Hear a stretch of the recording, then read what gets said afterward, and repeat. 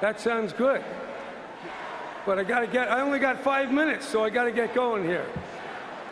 As we just saw, climate change is unlike any other threat we humans face. It's overarching and affects the entire Earth and all living things. It's slow, it's relentless, it is subject to irreversible tipping points and vast unknowns. Combating climate change, the existential threat of our time, will take heroic effort on the part of many people and many nations. Make no mistake, climate change is real. The vast majority of world leaders and climate scientists, like those at NASA and the Department of Defense, indeed, almost anyone who chooses to think, believes in the science of climate change and sees the moral imperative to take action.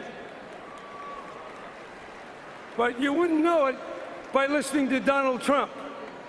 Last week at the Republican convention, for 76 long and painful minutes, Trump conjured up a host of dark threats, but never once mentioned the words climate change or global warming. What do you expect? Trump represents a party with officials who have banned state employees from even using those words in Florida, and who else knows where else.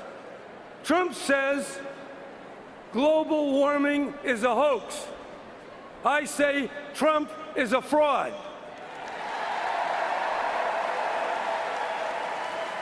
Trump says there's no drought in California.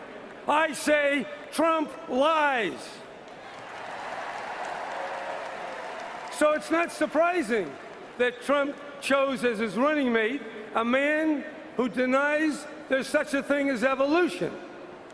Rarely in American history have two parties diverged so profoundly. Even the know-nothing, anti-immigrant party of the 1850s did not stray this far into sheer ignorance and dark fantasy, have had the Republicans and their leader, Donald Trump. Our candidate, Hillary Clinton, couldn't be more different. While Trump talks and talks and talks, Hillary does stuff. She fights for us on the big issues. As Secretary of State, she paved the way for the historic Paris Climate Agreement, an agreement which 200 nations, including China and India, enthusiastically embrace. And Mr. Trump, he says, the world be damned, I'm tearing it up.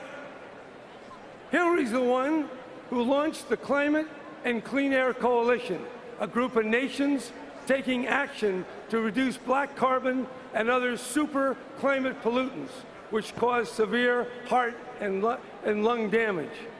And from her first day in office, President Hillary Clinton will do what's needed to combat climate change and lead the clean energy revolution. And yes, we do need a revolution, and we're going to get one. We know something about that in California. We have solar, wind, zero-emission cars, energy efficiency, and yes, a price on carbon.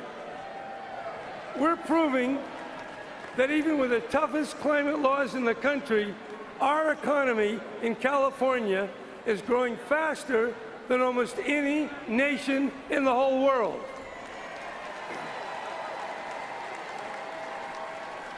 Mr. Trump and those who live in climate denial say otherwise.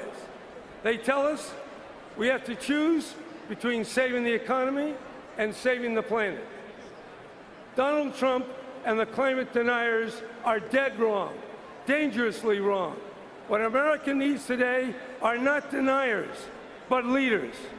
Not division, but common purpose. Not bombast, but bold action. That's why we need Hillary. And that's why the American people will choose her as the next President of the United States. Thank you. Thank you.